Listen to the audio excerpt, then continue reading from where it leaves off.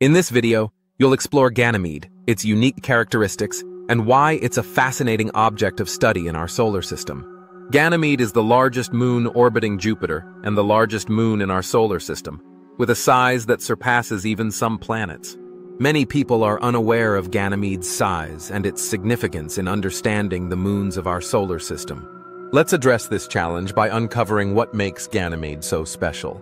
Ganymede is often overlooked, but its massive size makes it a crucial component in understanding our solar system. Its size is a key factor in understanding the formation and evolution of the solar system. The study of Ganymede can provide valuable insights into the formation of moons and planets. Ganymede has a surface composed primarily of water ice and rock, with a possible liquid water ocean beneath. Its atmosphere is thin, but it has a unique magnetic field that sets it apart from other moons. The presence of liquid water and a magnetic field makes Ganymede a fascinating subject for astrobiologists. The geological activity on Ganymede is characterized by tectonic processes that shape its surface.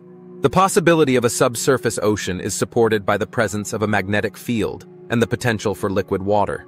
The exploration of Ganymede could provide valuable insights into the potential for life beyond Earth.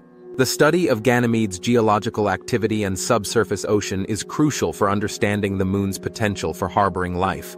Its scientific significance is undeniable, and its ongoing interest in studying this giant moon is driven by its unique characteristics.